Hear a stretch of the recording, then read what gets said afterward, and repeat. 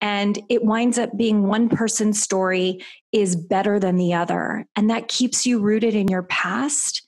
And that's not a good place to be. You're craving to know who you are and to find and actually see your own reflection in the mirror again. So what I do is help you move through that pain and through the fears around your divorce more quickly than if you do it alone. And my clients receive guidance to step into their power of choice and to learn how to focus on themselves again. And to get there, you've got to end that pity party, mourn the loss of your marriage, mourn the loss of the future that you thought you were going to have, and move forward with dignity to see how much better life is afterwards. I give them and you the tools to receive.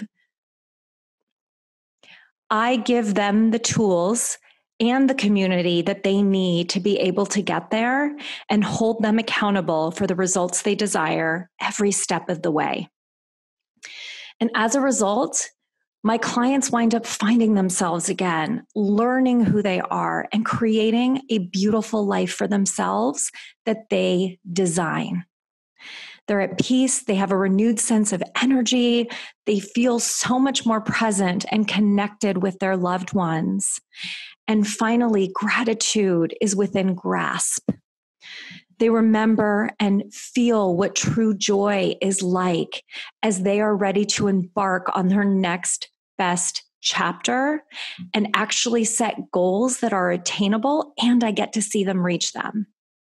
Because you see, I believe that divorce can be an empowering experience that women go through to find their true identity and voice, to design a life that they love instead of feeling stuck in the one that they have.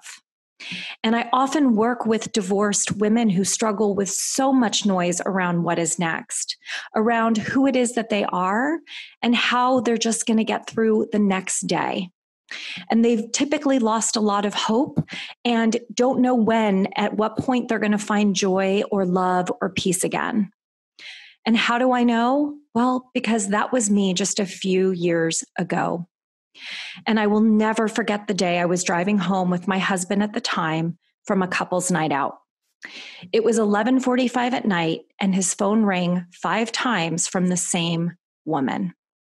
And all of a sudden, I felt a punch in my gut that told me something was wrong. And tears started to stream down my face.